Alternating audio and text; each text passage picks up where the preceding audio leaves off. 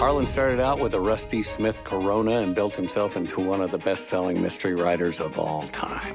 30 languages, over 80 million copies sold. You guys fans? I mean, I don't do much fiction reading myself. Big fan. I'm a big fan. Who is that guy? Mr. Blanc is a private investigator of great renown. I read a tweet about a New Yorker article about you. You're famous. The night of his demise, the family had gathered to celebrate your father's 85th birthday.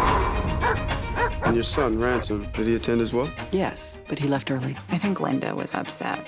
Walt would get a little Irish courage in him. He'd get into it with Harlan. What? Richard said what?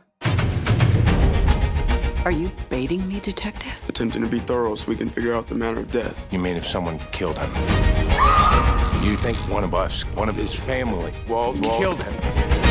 Mr. Blanc, I just buried my father who committed suicide. Why are you here? I suspect foul play. I have eliminated no suspects.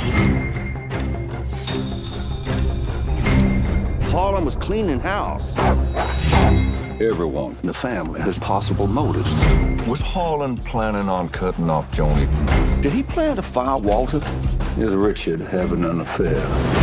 That's some heavy-duty conjecture. Funny, Ransom, you skipped the funeral, but you're early for the will reading. Up your ass. Very nice. Slap that smug. You gotta do this more often. The family is truly desperate. When people get desperate, the knives come out.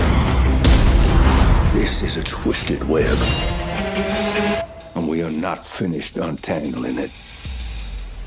Not yet. I keep waiting for the big reveal. All of them lied to me. There is one guilty party behind it all. You know something.